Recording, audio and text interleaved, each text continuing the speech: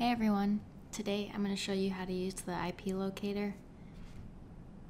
So what this script does is it takes a file of IP addresses and it converts it to a Google Earth file. It also generates a CSV file with information about the IP addresses. So I'll show you how to use it. There's also an optional VPN and ISP detection.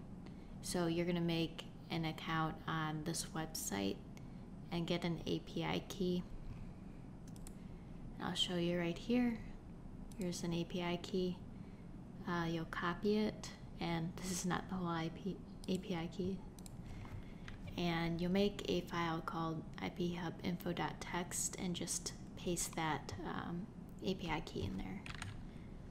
So we're just going to do locate ips.py. And this will work if you don't want to use that API.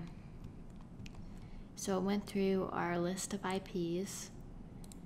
It generated a CSV file for our Google Earth to use.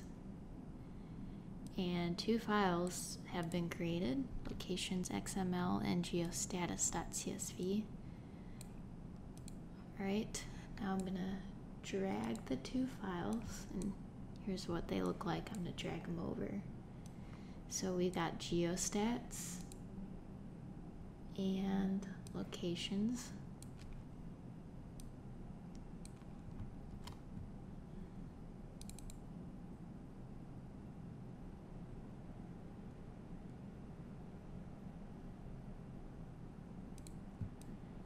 All right, and if we go to the USA, we can see that our IPs have been mapped.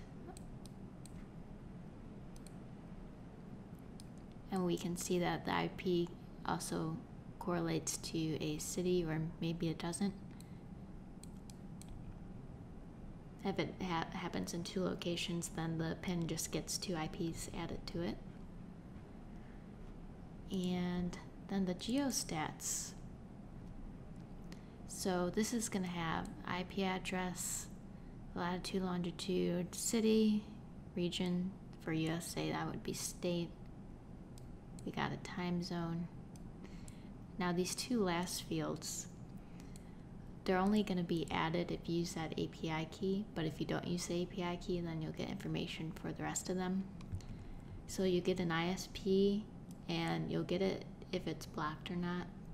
So I got these IP addresses from my NordVPN, so don't worry about using them. Nord owns them, so you're not going after a personal person, but the API said, hey, this is something that's owned by a proxy or VPN, and some of them have zeros, so they got through.